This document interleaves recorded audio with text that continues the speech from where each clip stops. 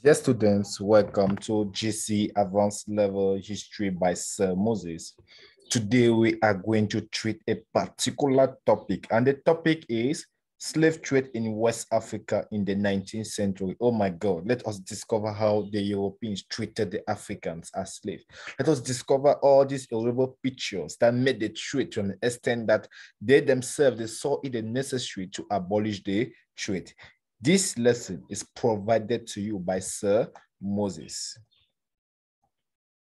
General introduction. What do you understand by the term slave? As you can see in the picture, as you can see in the various picture, yeah, right?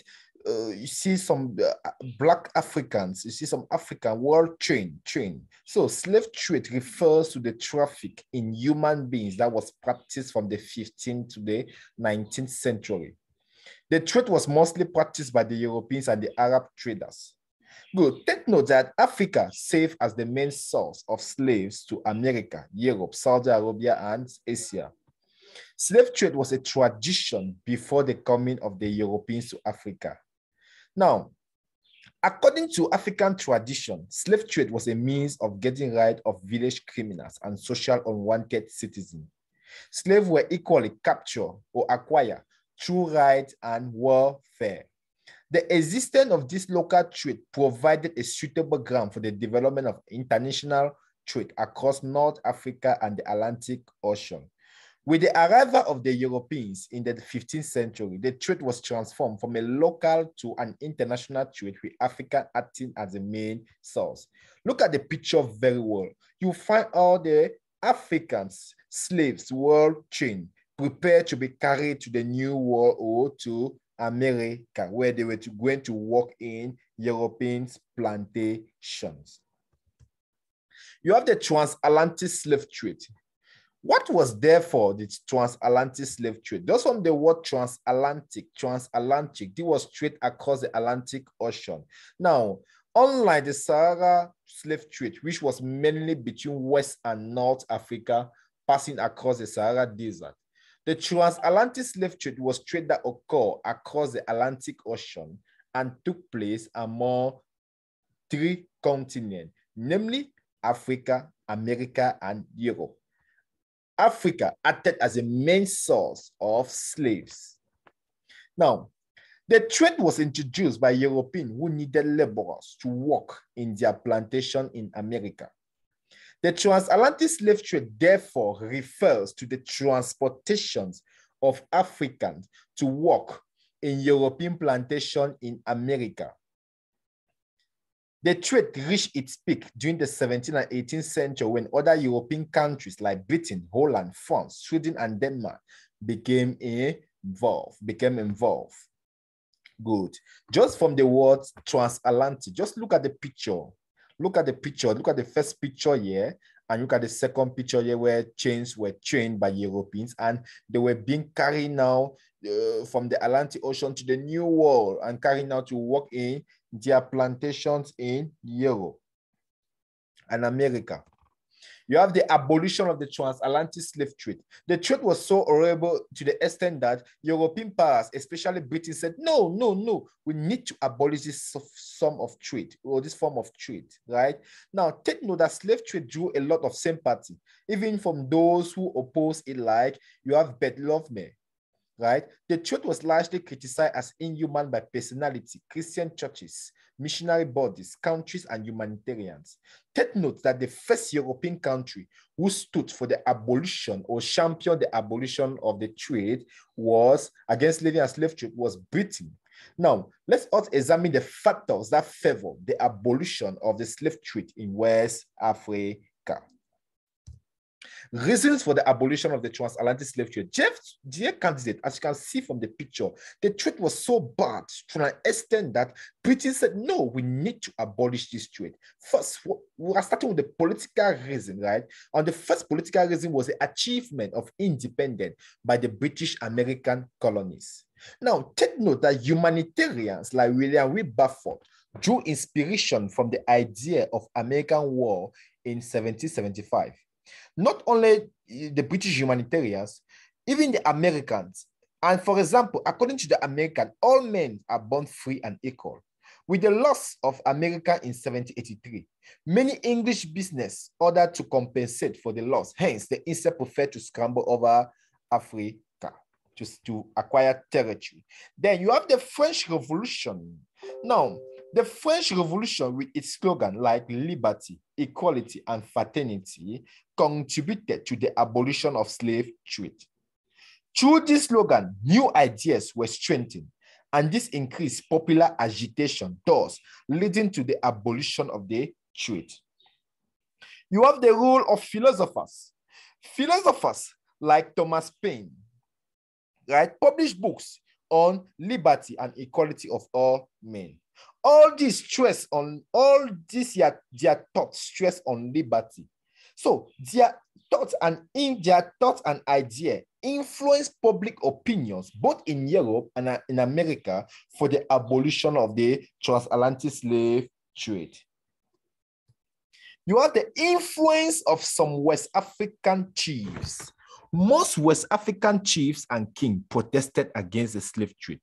For instance, the king of Congo wrote a letter to the king requesting him, to the Portuguese king, requesting him to stop his slave trade or slave traders from buying slaves in his kingdom. Not only the king of Congo, but you have also the king of Dahomey who met similar movement and protested against the British government from buying or stopping the British from buying slaves in his kingdom.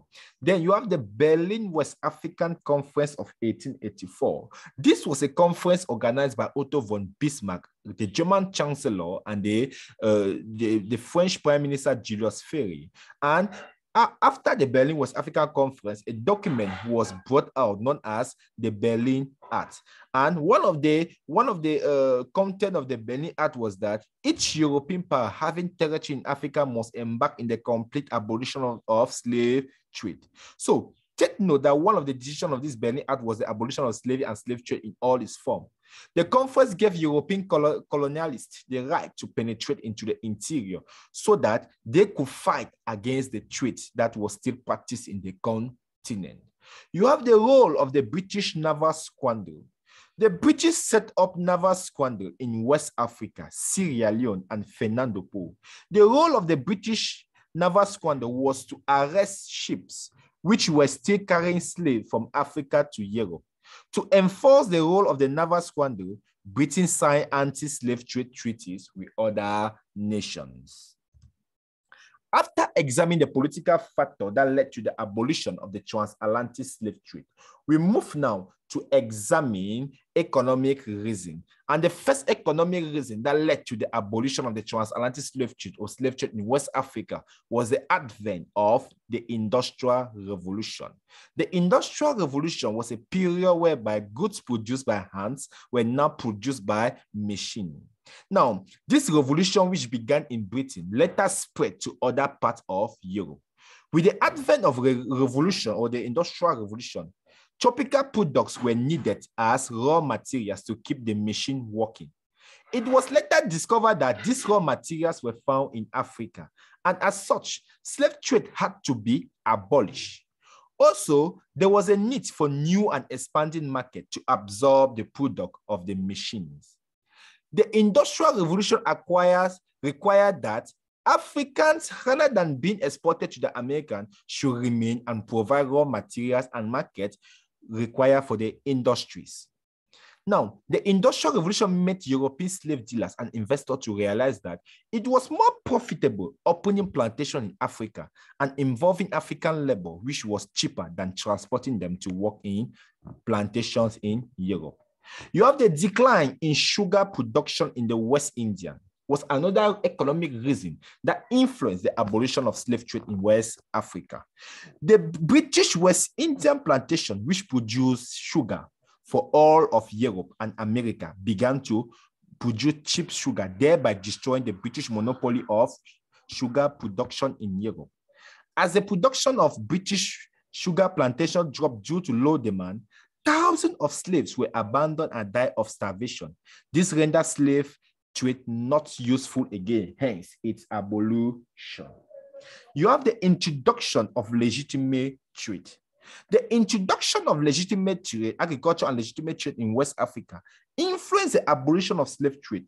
Europeans started demanding raw materials like palm oil, ivory, and rubber as substitute to slaves. Christian missionaries in West Africa introduced new fruits like mango, avocado, and pawpaw. The introduction of legitimate goods by Europeans, such as clothes, whiskey, drinks, and kitchen uses, made African slave dealers to gradually abandon the slave trade. Humanitarians reason.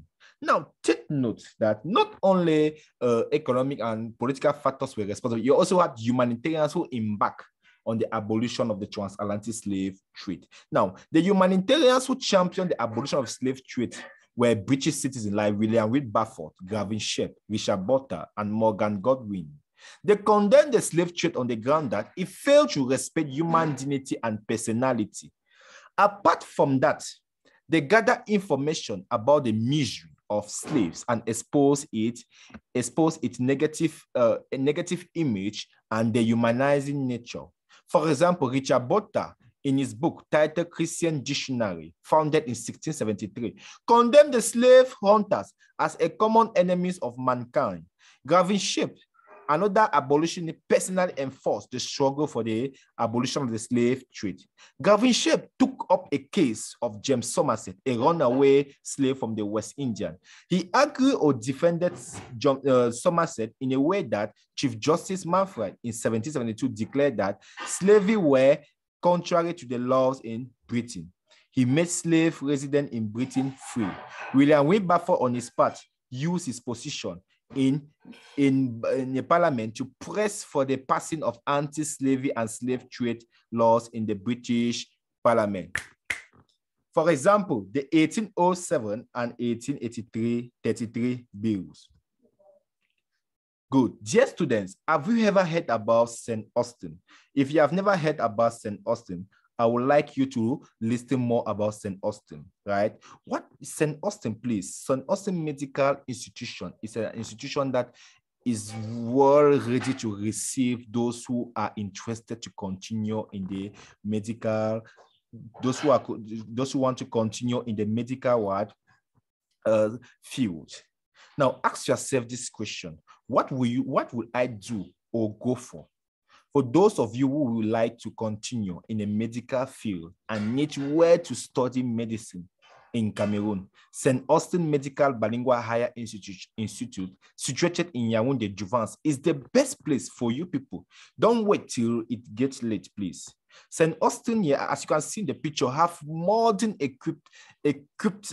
equipment in their various hospitals and laboratories where students carry out their practicals before going in for internship. So if you are interested to continue your studies in the medical field and you need a particular place where to study medicine, I will advise you, dear student, to take for St. Austin. It's a very serious medical institute which prepares students, right, in the right way for medicine in Cameroon, or in the medical field in Cameroon. This goes with the 2035 emergency plan planned by the President of the Republic, President Paul Biya. Please be very attentive and let us continue with our study. You have the religious reason. Now, one of the religious, we are talking about the religious reason. Take note that religious bodies like the Anglican, right, the Methodists, right, the Baptists and the Catholic preach and condemn the inhuman trade. They argue that slavery was a social evil because it was against the divine law that all men are God's creation. Also, missionaries like Thomas Clarkson were also against the trade and condemned it on ground that it was a sin against God. Through the preaching of their missionary, they convicted people's opinion in Europe and America against the evil trade. Missionaries were also sent to Africa to fight against the evil trade. They persuaded African chiefs to abandon the slave trade in favor of legitimate trade in goods.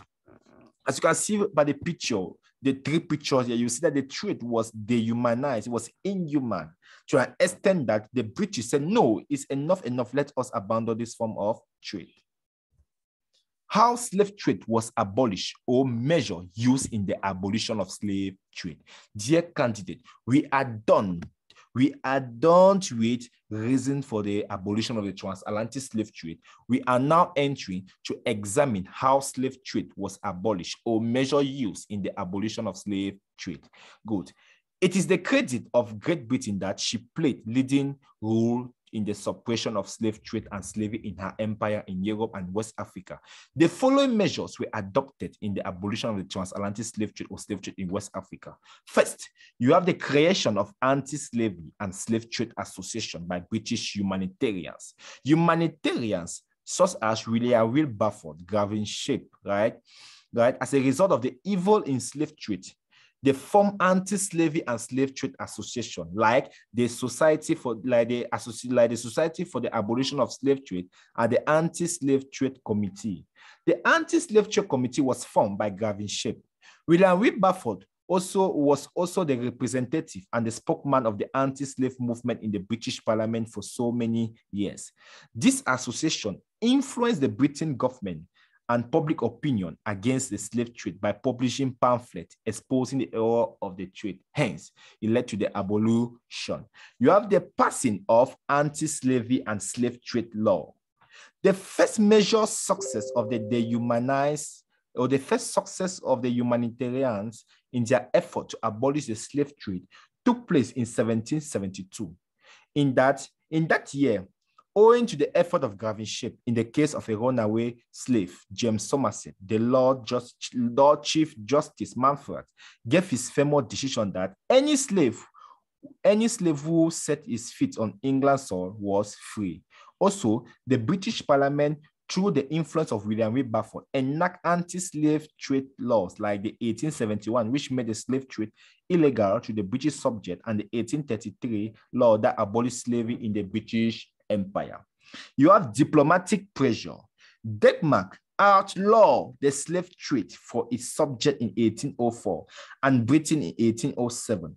Britain, by its diplomatic pressure, persuaded other European powers to declare the slave trade illegal for their citizens. The USA did so in 1807, Sweden in 1833, Holland in 1814, France in 1815, Spain in 1816, and Portugal in 1817. You have signing of anti-slave trade treaties was another measure. Britain negotiated two important anti-slave trade treaties with other nations. The first was the Reciprocal Search Treaty in 1817 with Spain and Portugal. By this treaty, British Navy ships had the right to stop and search own naval ships suspected of carrying slaves. In return, their own naval ship could stop and search British ships. Ships caught with slaves on board were arrested. Another treaty signed by Britain was the Equipment Treaty. This treaty provided that ships found with slave equipment like handcuffs, right, and chains could be arrested.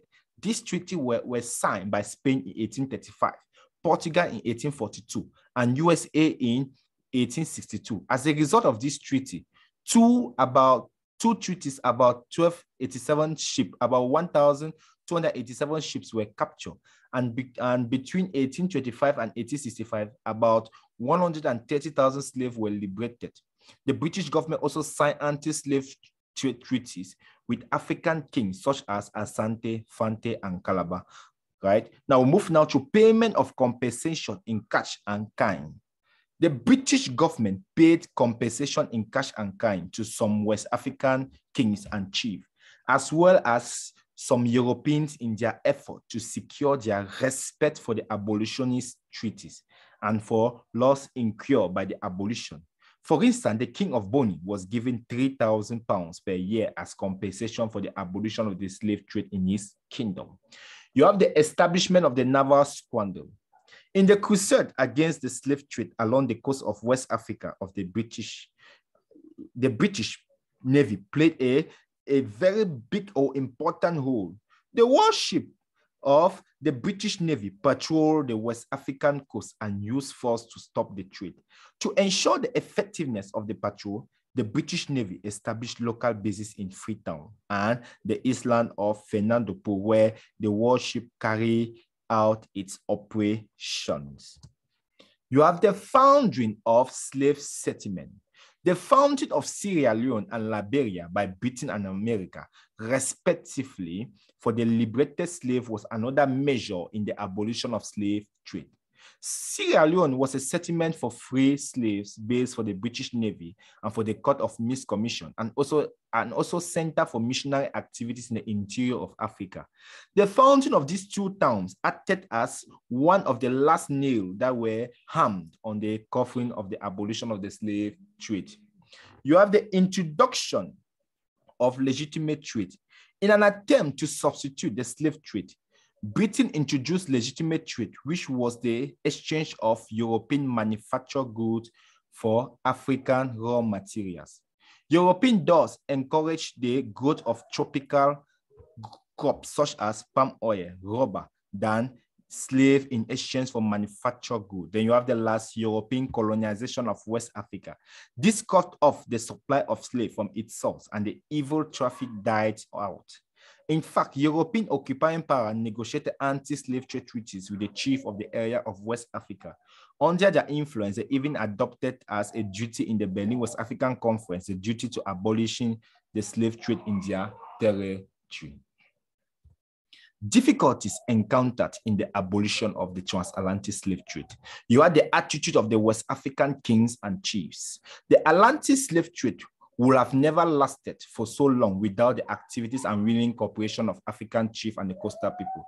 They resisted the abolition with the slave dealers and even helped avoid being captured by the British naval officer by showing them places to hide. This was because they never wanted to lose the huge profit they were making from the trade, so that they wanted it to continue. You have the ineffectiveness of the anti-slave trade treaties.